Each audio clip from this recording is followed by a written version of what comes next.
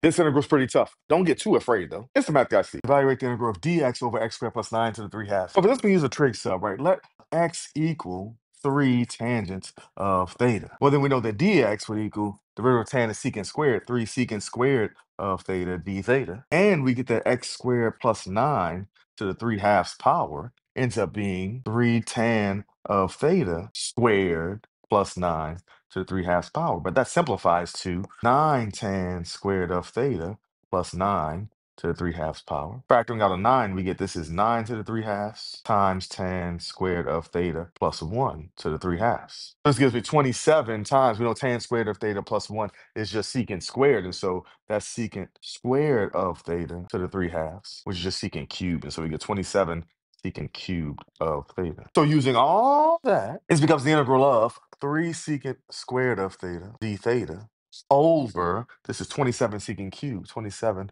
secant cubed of theta. Simplifying, we get this is 1/9 times the integral of 1 over secant of theta d theta. But we know 1 over secant is the cosine, right? And so this becomes 1/9 of the integral of cosine of theta d theta. We know the integral of cosine, of course, is just sine of theta. So this is 1/9 sine of theta. Now we're done integrating, don't forget the plus c. And now we back substitute. So using the x equals 3 tangent of theta, then our triangle would tell us that, okay, means the tan of theta is x over 3. And so that would be opposites over adjacent. I mean, the hypotenuse is the square root of x squared plus 9. So to find the sine of theta would be the opposites over the hypotenuse. And so this gives me x over 9 square roots of x squared plus 9 plus c. Always remember, math is everywhere.